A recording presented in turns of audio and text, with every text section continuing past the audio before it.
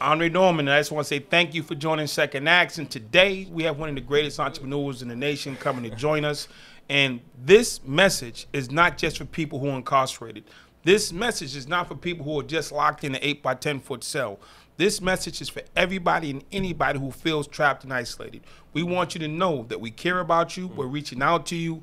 And these tools and these steps are for anybody, anywhere, anytime. So they work inside of prison. They work in the community. They'll work wherever you are.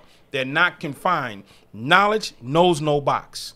So don't put it in a box. Once you get it, it's yours. I used to watch those commercials. The more you know, the further you go. This is real.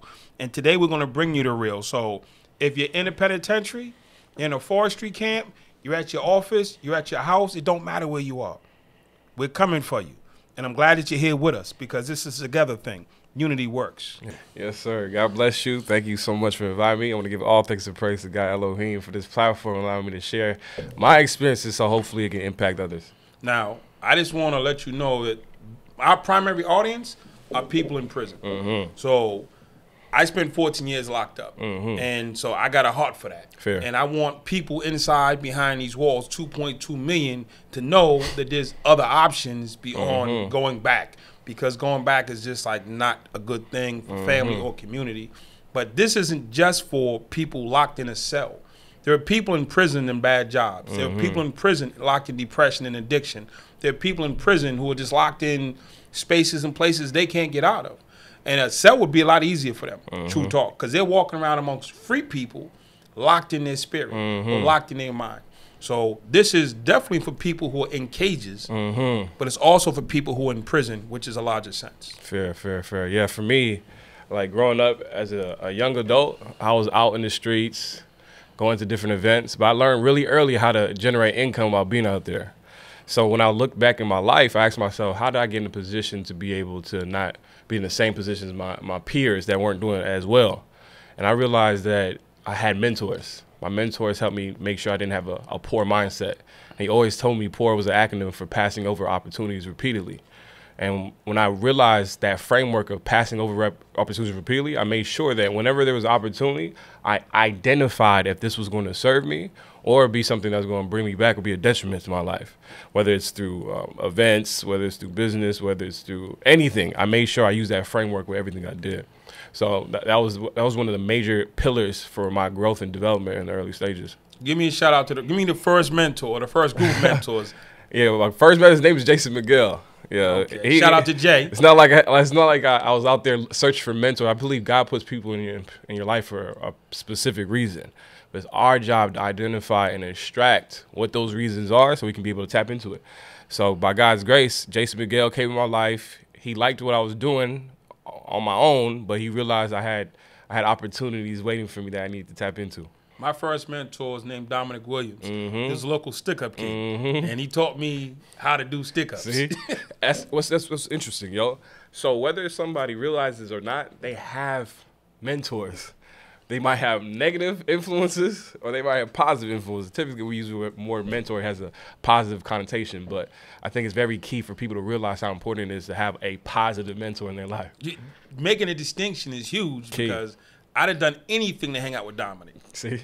And I did almost everything to hang out with him. See? And it got me in prison. See? So tell us your journey. Yeah, so it started off business-wise. First off, I consider myself somebody who's really analytical. So I'm kind of different on that aspect. So they call me Mr. Document the Process.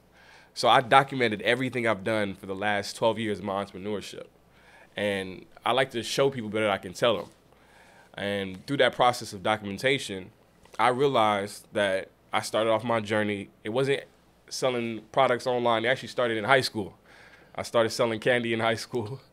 I know a lot of people can relate with that situation. I found an opportunity where my dad, it was very difficult to ask my dad for money. Even though he had it, I'm Nigerian. Even though, get a Nigerian dad. Yeah.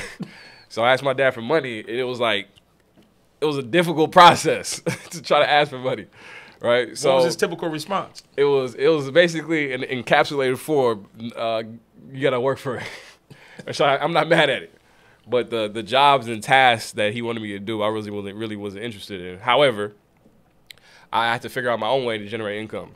So I found the opportunity. One, I realized what I like. I like candy.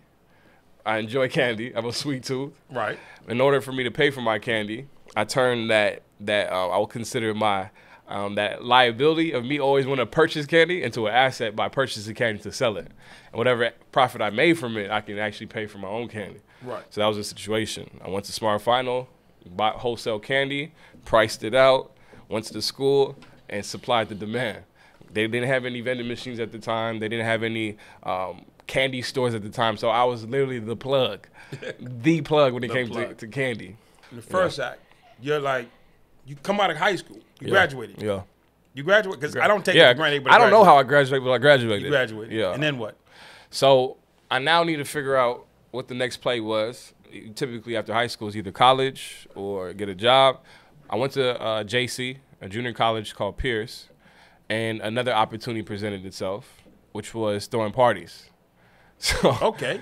So I enjoy. The beautiful thing was every way that I earned income, I actually enjoyed it and would have did it for free. Gotcha. So I was attending these events and the opportunity sprang. Okay, if you always here, might as well start letting people know about the parties as well. So I became a sub promoter. Gotcha. They'll pay me $5 for every person I brought to the club. Gotcha. Because I understood marketing through my experience of selling candy. I didn't realize those skills, soft skills and hard skills, transferred to the club promoter. So I'm in the club, having a good time, documenting the process. At that time, you posted pictures on MySpace, showing people about what type of experience, lifestyle we're having, and that would entice people to come.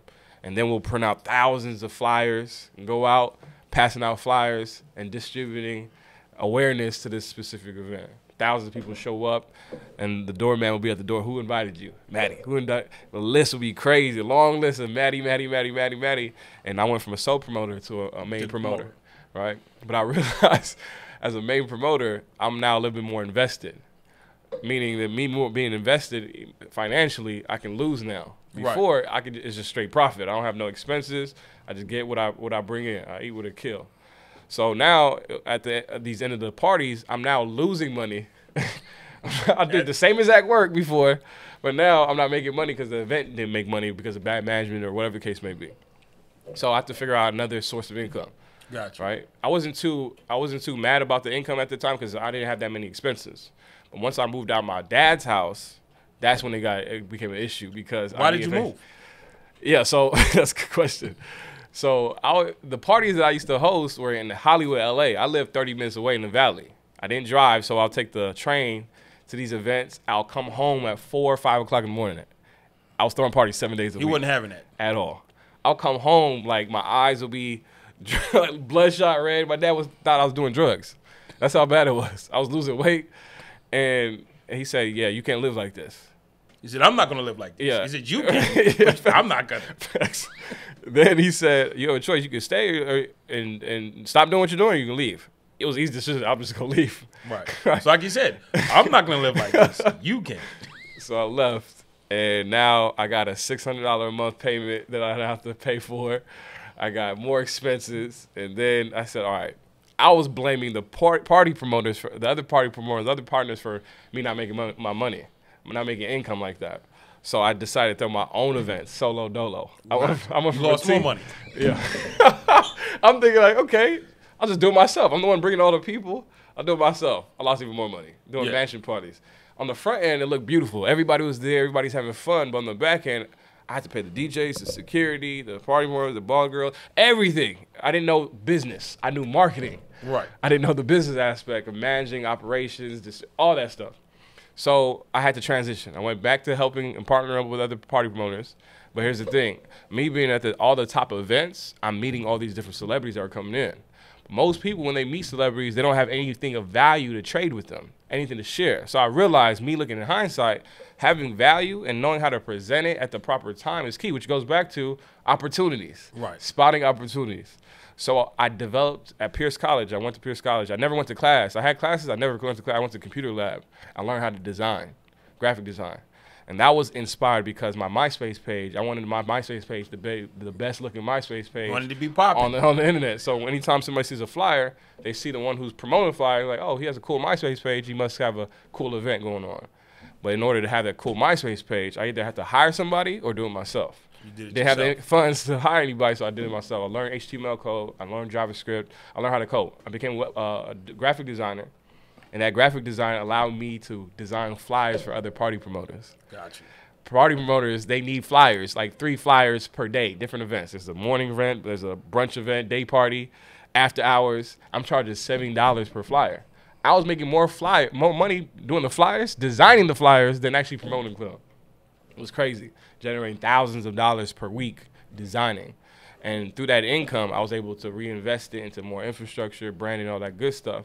But then I transitioned from graphic design for flyers to offering these same services to the celebrities. They needed mixtape covers. Gotcha. They needed the website design. And now I'm of value. So when we meet, it's not just, oh, what's up, Matty? It's more so, when we're going to do business, we're going to sit down and network and actually get to the work part. Gotcha. A lot of people who network, they cast nets, but they don't never get to the work because they don't know what value. They don't understand their own value, which goes back to myself. I had a lot of self-awareness of what I was good at, what I was bad at, things I was lacking in with my personality, things I need to grow, and that came from my mentor, helping me put a mirror in my face to really say, how are you going to win if you're not right within? That was really big for me. Who was that? Lauryn Hill. Okay, Lauryn Hill. Yeah, people. A lot of times we listen to rap music or any type of genre of music, we don't really pull out the gems. I know rap gets a lot of criticism. The new rap. Yeah, new rap list. I grew up in the 80s. Yeah, and it's fair. But for me, I know how to, again, spot opportunities. Extract the opportunities, right? They say what? Pull out the meat, leave the bones, right? So I didn't know how powerful that song was. People recite it all the time, but that really touched me. Where how am I not gonna win if I'm not right within? Which inspired my personal development. I started reading books. Heavy. First book. Jim Rohn. First, all his series of books, every single book he had. Second author. I had at that time, I don't know if you know Eric Ries. No. Yeah, Eric Ries, he has a book called Lean Starter Methodology. It showed how to start businesses the lean way without having to invest too much money, resources, energy, and time in the early stages. So I understood my why, so I started reading these books, how to win friends and influence people, how to think and grow rich, Rich Dad Poor Dad, all these basic, they call these books that they always recommend in jail. They call it jail. Self-help? Well, they said jail reads. The books that everybody mentions, but they don't actually put it in action. Okay. I put it in action. That was really key for me because there's a framework that I use. The framework is when somebody's talking, the first step I'm trying to help with people when they're listening, at least, is the motivation aspect. So motivation is inspiring reasons to move. I understood that. But then there's the inspiration, helping them believe that they can do it too. That was really big. As somebody who's very analytical, I'm really straightforward. All bars, no fluff. I don't like the fluffy stuff. Correct. So in the early stages of my entrepreneurship, I really didn't like the motivational speakers. I'm like, why are they just puffing people up? But I realized later on that that's key. That's key component in the early stages of talking to somebody. Right, you gotta get them. Yeah, gotta motivate, give them the reasons to move, inspire belief that they can do it too, but then the education. A lot of motivational speakers and inspirational people, they don't move into the educational space of teaching them what to do. Gotcha. What to do next. I was really big on the what, but I still needed to know, I needed to teach the why, which is in the inspirational and motivational stage. So after the educational stage of what to do, the next stage for me was the instructional stage, which was not what to do, but how to do it. Gotcha. That was really big for me, that framework. So the motivation, inspiration, education, inspiration, and then it really leads to the activation. And once I started using that framework where everything I did, everything I consumed, I started putting things in the right place. The right people in my right places, the way I dress, the content I consume via movies, apps. So where along that line did you get the Burberry suit? So that's even a bar itself because I wear suits all day, every day because of I'm in church primarily. However, I'm now tapping into a new audience.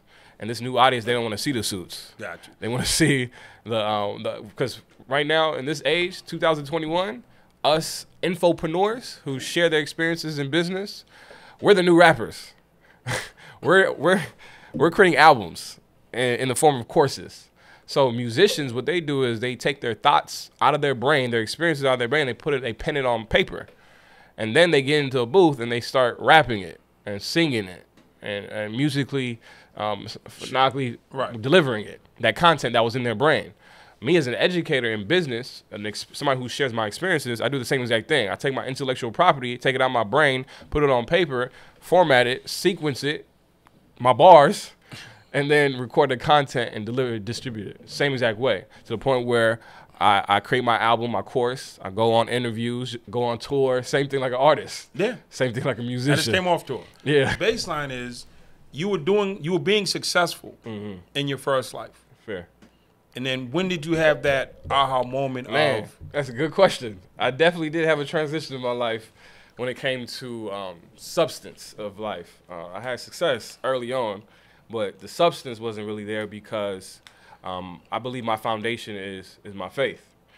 But I was doing all this stuff without having the faith, so I had to reset. I literally had to reset. What does that look like? My reset was I studied a model called Splashed. It's a splash model. The S stands for knowing my story. So for every year that I was born, this was key for me, super key. For every year that I was born, I'm 31 now, so I was born in 1990. So from 1990 to 2021, I write down the year and write down every impactful thing that happened in my life in that year, from relationships, schooling, education, jobs I've had, every impactful thing, I wrote it down, just like I'm writing my own documentary. Right. A lot of people, they wait until they pass or create some type of huge impact for them to think that they need a biography or documentary. I believe that everybody's impactful in some form or way. They just aren't sharing their experiences. So for me, in order for me to share my experience, I have to know my own experience. Sometimes our memories are horrible. Right. We forget what happened last year, 3 years ago. Last week.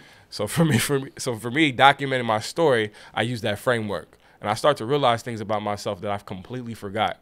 I was doing my exercise. I'm like, wow, that's why I think the way I think. That's the way I talk. That's the reason why I talk the way I talk. Dress how I dress. Meet these type of people because these are the things that happen in my life. But in the early stages, like the 1990 to 96, I really didn't have too much memory on it, which opened up the door, an opportunity for me to have conversations with my dad on a whole nother level. Got you. Whole nother level. Break those down. My dad started pulling out pictures I've never seen of myself ever. At 3 years old, 4 years old, because I'm trying to figure out what happened in 1993. Oh, I got some pictures. My dad pulled out a whole photo album. Dr. Document came genetically. He's the king of documentation. People call me the king. I didn't realize my dad was been doing this. Genetics. Right. And see, I just realized at this very moment, that's where I got that from, my documentation. It was clear to me when you said it. See, that's the beautiful thing about sharing your experiences. So my dad pulled out these photo albums, started sharing stories. He told me a little bit deeper on why he got divorced. Like all these conversations we never had before happened because the process started of self-awareness through the splash model. Long story short, after the S, I moved into the P. The P was identifying my personalities, key personalities. The positive personalities I have, neutral, and the negative. Once I formatted and used that framework, I start to realize what I need to work on, what negative personalities I need to work on, and for my positive personalities, what I need to double down on so I can embrace, you know what I'm saying? But the beautiful thing about answering the questions about what is my personality type and identifying it was it required asking other people too, because I can have a biased view about what my personality is. Slight bias. Right. So I had to humble myself to ask questions and receive it so I can have a 360 perspective about Matty J. And that really helped a lot. So I went from the S to the P to the L and splashed. The L stands for all of my life lessons. Major life lessons that I believe that God put me through to learn from so I can be able to share those experiences with others and for me personally grow. And because nobody documents their L's, they keep repeating them over and over. Got you. Over and over. They keep failing the test. And even if they pass the test, that same test might come back around. And if you don't remember what you did the first time, you fill up the second time. That's what I realized. So I wrote down every life lesson. So the A stands for abilities. My ability to recognize what I'm good at, and what I'm lacking in when it comes to abilities. So I made a half chart. What am I really good at? My skills, my trades, and what am I really lacking in? And I was able to compare, contrast, and have awareness, at least awareness of it. So me having the awareness of it will subconsciously show itself when I have conversations with people or when I'm doing training, whatever the case may be. Then there's the S. stands for scares. I need to identify my scares. It was supposed to be fears, but it messed up the acronym. So scares was put in place to identify some of the things that I would cause in my mind that will hinder my process of moving forward, hitting my destination, hitting my goals. And that allowed me to look my monsters in the face and realize that they were really fears, false evidences appearing to be real. And that really helped a lot with that process of me writing it down. So I realized, well, that's not really an issue because based on this L's, all these lessons, I've overcome this fear before. Right. And it's how everything is interconnected on this model. And then there was the H, my habits. As a high-level networker who goes out and meets high, impactful, successful entrepreneurs, a routine is very important for me because the time management is key. So for the habits, I need to identify my good and bad habits so I can be able to optimize my time, optimize my conversations, and optimize the opportunities that are presented in my way. Because I get, as somebody who has influence, I get presented opportunities left and right. Right. And it's kind of hard to manage and say no, which influenced me to read the book, How to Say No. But that's another story. But anyways, the H was habits. The E was really big for me. It stands for the events that educate me, empower me, and entertain me. A lot of people never realize what type of content that they're consuming. And when I wrote down the content that I was consuming that educated me, empowered me, and entertained me, I started to realize, well, maybe these things aren't the things that need to entertain me. I need to figure out, because if I want to be a basketball player, typically, what places should you find a basketball player? In the gym. It's real simple. Those are the places where you'll find somebody who's looking to hit that specific goal of going to NBA or going pro, whatever the case may be. So me identifying myself as somebody who wants to do a certain activity, I need to make sure that the things I'm consuming, the things that are entertaining me, the things that are empowering me are aligned with that. And that was really big. And the D in Splash, the finale was the declaration of my core values. A lot of us I really tested this exercise. I asked a lot of people, do you know your core values? A lot of people don't know what their core values are. They're just living. It's living like zombies. I was just living like a zombie because I didn't identify what my core value was. And anytime somebody asks me, I can easily tell them now. My core value is unity. It's very clear that everything I do, I'm always trying to bring together people to be able to accomplish the goal in unity. Another core value I have is resourcefulness. I realize that's the reason why I document everything. So when people ask questions, I can be able to show them exactly how it was done, which tied into my resourcefulness. Tell us about your business. Yeah, so I went from graphic designer to web developer, designing websites, and that turned into designing my own website where I was selling T-shirts. I realized one of the best, I wouldn't even call it hustles, opportunities to generate income with a low barrier of entry is selling T-shirts. As long as you have a message. For me, I had a message of being straightforward. Excuse my French, I discontinued the brand, but my brand was called Likeable Assholes. On social media, I'll post content that people would love, like, dang, you so raw with it. You're like an asshole, but for some reason, you're still likable. So I said, it was a trigger. I was like, okay, let me look that up. Go on the internet. I went to GoDaddy to see if the domain was available. It was available, likeableassholes.com. I bought the domain for $12. And I said, okay, I'm going to start a brand around this. And I put the brand logo out after I designed it. The beautiful thing about me learning design, I can design my own stuff. So I designed a logo, and I put it out there to test, to get feedback. Because that's one of the biggest processes for brand development for me, is after you come with an idea in the ideation phase, I need to validate it in some way or some form. I may like it, but I want to know if my audience likes it. So I'll post it on my Instagram, or at that time I think it was Twitter. And the feedback was like, yo, this is dope. We need this. I didn't realize there are so many other likable assholes that existed. So I realized that I was the one volunteering to rally up the troops and come together as a community. And what we're going to do is use this T-shirt, which I call a jersey, to be able to do it. So I designed the T-shirt, which we call a jersey. And me calling it jersey at that time made me realize that this is a team. It's a sport. We need to come together. We need core values. We need a mission statement. We need a way to have funding. We need to know what game we're playing, just like a team. Right. Know the players, all that good stuff. The brand blew up. Thousands of orders per day. I'm shipping packages out of the crib, USPS, UPS, DHL come to my door every day, truckloads of packages going out. But I ran into another issue. Again, I know how to rally up the troops. I know how to market. I know how to bring the visuals. Running a team. But matter of fact, I didn't have a team. I was doing everything by myself. And not only that, I didn't know about shipping and fulfillment, customer service. You just made the T-shirt. I just made a T-shirt, a dope T-shirt that popped. Now you got to actually run a business. Get it out there, run a business. All right. So I realized in hindsight that personal development is key, because if I'm disorganized in my personal life, I'm going to be disorganized in my organization. And an organization is supposed to be organized. But here's the thing. I didn't have all the pieces and framework on how to build a business. I wasn't taught it. So that's when my mentor kicked in, gave me a lot of frameworks on how to do this business development and build like a house should be with the foundation. So my thing is this.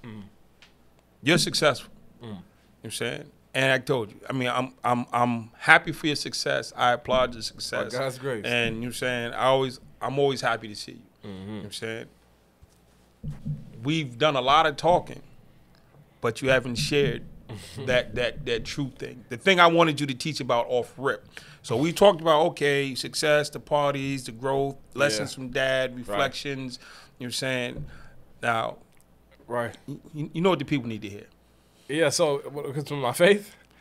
The faith. The faith, yeah. So no matter what religion somebody subscribe to, I believe most religions, I'm not saying all, they have some type of foundation on how to live on this earth and how to coexist with other individuals on this earth. How does yours teach? Yeah, so for me, it was easy. If I focus on spiritual matters and heavenly things and following the example that was given by Christ and the apostles in the book of Acts, the actions of the apostles, I'll be able to have a core foundation I need to be able to move forward. Basic principles like giving more than you receive. Basic principles of practicing what you preach. Basic principles of being a good Samaritan. And that's just basic principles. I'm not even talking about the high spiritual things that God wants us to do. Give us one of the high ones. Basics. Make them stretch. All right. So for me, spiritually, it's just a matter of knowing the definition of love according to God. Break it down.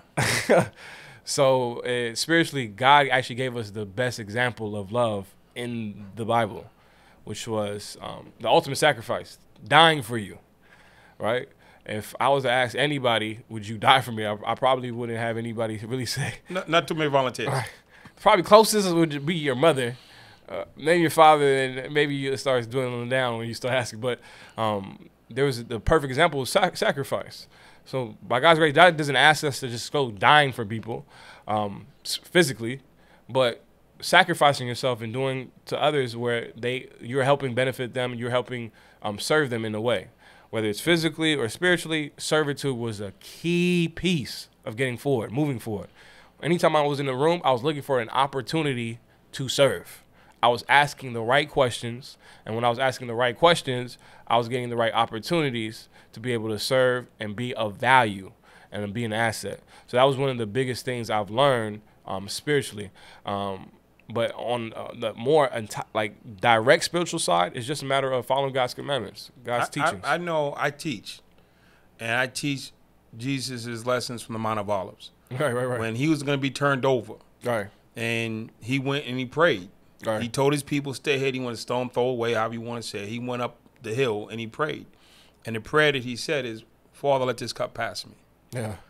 Then he came down the hill and they were sleeping but he said that prayer 3 times. Mm-hmm. And to me, let this cup pass me was, I don't want to be crucified. Yeah.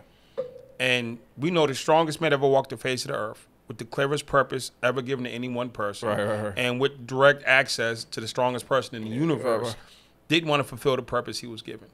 He had to ask for help 3 times to fulfill the thing, not my will, but your will. But he had to ask 3 times before he was granting the strength and angels to carry out his deeds. So I always say to people, if Jesus, the strongest man to ever walk the face of the earth, needed to ask for help to fulfill his clear purpose, why don't you? Asking for help is key. It's key. But we have to get rid of a key personality disorder, which is arrogance and pride. Once I feel like when we get rid of our arrogance and pride, or be aware of situations where we're being arrogant, we can have more humility. And a lot of people have different definitions of what they think humility is. My favorite quote is, humility isn't thinking less of yourself, it's thinking of yourself less. And always putting somebody's concerns in front of yours, as long as it's aligned with yours. Right. It doesn't contradict or disrupt it. But that was one of the key pieces. Humility is key for everything. I think anything that goes wrong is because of arrogance. Everything that goes wrong. Now, in my life, when I was in prison, I decided to do something different. Mm-hmm. I wrote my list out. I wanted to go to Harvard University, this audacious goal. Mm-hmm. Then when I got my list and my reverse engineer plan, I stood in the mirror. I said, now what's inside of me that's stopping this from happening? Then I worked on that. That's list. a key question. Nobody ever asks those questions. That's why they don't get far. They blame external reasons for their internal problems. Right. And the word issue, when you say it real slow, it sounds like it's you. And that was one of the key pieces for me when it comes to accountability. I'm glad you mentioned that. Yeah, so I asked, what's in me that's stopping me? And I fixed that. I fixed my pain. And I got to my purpose. Mm-hmm. And I had this thing. I'm going to die one day. I'm going to die. Everybody I've known to walk this place for, Enoch didn't die. I have an Enoch goal where I want to walk off with God. That's another story. So that's back in Genesis. Enoch. But Yeah. it says such and such lived 900 years and God came in. Yeah. He died, and Enoch walked off. I said, I want the Enoch story. Yeah. So I'm working on it. Yeah. Baseline. I know I'm going. And I've seen multiple people die. I've helped people through their transitions and family members. I've been to funerals and I've been to graveyards. And I started thinking, my grandmother passed. And my grandmother planned her own funeral because she had cancer. And she did everything but, she talked to the grave digger, to the pastor, everybody in between. My grandmother was a beast. I started working on my tombstone. When I die, they're going to chisel in the first part. They're going to say Andre Norman, 1967 to 3050. Then they're going to say Harvard Fellow, because I made that happen. Then they're going to say Honorable Son. I've done things for my parents to justify Honorable Son. And I'm working on the things that are going to be chiseled into my tombstone. I'm not leaving it up to other people sitting around the funeral home crying. That's hard. What should we say about him and his final epitaph? So what are they going to say? But what's going to be chiseled into your stone? I'm trying to live that walk with God and experience no death too. Is it like But it's still going to be a stone. But if there's going to be a stone, one thing would be for sure would be a quote that I really live by. Is it goes back to the giving aspect. My mentor told me that I know it's when you give, you receive. I know not to give to receive, but I know the more that I give, the more that I do receive. So I want to create a mindset for people, for my tombstone, for it to say that to not focus on the income, but focus on the impact. That's a long chisel. So Yeah, you're not going to get all that. Yeah, so the bar I know will you be, got money, right? Yeah, Your tombstone's not going to be that the big. bar will be focus True on giver? the impact over the income, just like that. Because That's when they just focus on that, they're good. and focus on impact, not income. Yeah, impact, not income. Because So- you make bigger plays. Because most people in this world, they're focused on generating income. Right. Like, most people. I got you. But if they focus on the impact of how they can help people. But you've got that. You've technically done that. So that can be, if you pass today, Fair. that Yeah. could be chiseled on there. Fair. What else you want put on there? You got a long, you're 31. Man, to be You honest, got a long way. I would have to sit down and think about this. You haven't thought about it? I haven't thought about it. That question was profound. Because nobody thinks about the process of death. But Every it's day. inevitable for most people. For everybody. I think about it every day. When I was in prison, I used to wake up every morning at 5:30 because I was a boss, if you want to call it that. I say, who's going to try to kill me today? Not who wants to, but who's going to try today? Because I control and I have access and whatever the story. But there was always those people who wanted my job. And the way you get my slot is you stab me in the head and you Right. kill me. Right. Or you maim me. Right. So I'm like, who's going to try today? Right. And every morning at 5:30, I sit on my bed and I figure it out and I go see him first. So I need you to intentionally. Intentions. Oh, yeah. Key. A lot of us don't have we just get pushed by the wind. Sometimes things are cool to be spontaneous, But if we're a little bit more intentional, we'll be having a little confidence in our strides. What is your closing that you'd want to say to we have people who are struggling, Yeah. and the objective of this right now is to free them from that struggle, Yeah. and to let them know that a greater life is possible. Yeah. So if that's a greater life through servanthood, if that's a greater life through belief, or what is it? Give it to them. Yeah, it's just what I keep preaching, self-awareness. That was the key piece for any type of development, whether it's business development, team development, relationships, is understanding yourself. So for me, relationships, I love the ship part. Ships take you places, whether it's a friendship, companionship, any type of ship needs you to take you places. But in order for you to know where you're going, you need to know where you're at. And that requires self-development, self-awareness. And I did this through a self-awareness test and like the splash method. But there's other ways to be able to have self-awareness by asking the right questions and asking the right people. What is your life without your faith? Oh, there's no life without faith. Zero. No, you had it before. I mean, did I? Yeah, you did. You was all through high school selling candy, doing parties on the West Coast. So what is your life? I feel like I was a walking zombie. But you were walking. But you were still here. Fair. So the faith just gave me the life I needed. It gave me the second chance, you could say. Second act. It gave me my second act to have substance and meaning, and not have an empty way of life. So, Brother Matty. Yes, sir. We're dealing with people who are inside, locked up in some form of fashion. Mm-hmm. And I know you said one of your key successes to bridge you to the life you're in now was a mentor. Yep. What do you think we should say to people who are coming out relative to mentorship? Because some people think, I did my time, I'm good, I got it, I'm set up, my girl got me, my mom got me. Whatever their thing is, they think they're set and they don't need help. Yeah. Definitely not. So for me, mentors, coaches, trainers, I treat my personal life like a sports team. A sports team has those same components. They have the coaches, they have the trainers, and it's going to be very difficult to get that championship if we don't have those key roles that allow us to have the motivation, instructions, training that we need. So for me, I had my mentor, but the question might be is how did I get my mentor? How did I find my mentor? I put in enough work to show that I was serious about activation. Mentors, people who have done really amazing things at high levels, they really don't want to waste time with individuals who aren't serious. Gotcha. So I showed I was serious by doing little things, presenting myself in a way, or if it's nothing grand, it's just a matter of this is what I've done so far, and this is what I need to get to this destination. I believe you have the experience, you have the knowledge to be able to help me activate it. And I promise you making a little commitment to be able to activate it, because that's what fulfills a lot of mentors, the case studies, the success stories. Gotcha. So that's how I was able to attract my mentor, by continuously listening, humbling myself, activating it, and that helped him fulfill his position of being a mentor. So the 300,000 people who are going to hear your podcast, yeah, you just became mentors to. Yeah. Most people just read the book. They don't study the person who wrote the book. So how do they study you more? My documentary. So the same way I study Michael Jordan, Warren Buffett, Martin Luther King, I've never met these individuals. I feel like I know them because their story, their life was documented to the point where I can tap into it. And that's why I talk about how passive impact is important.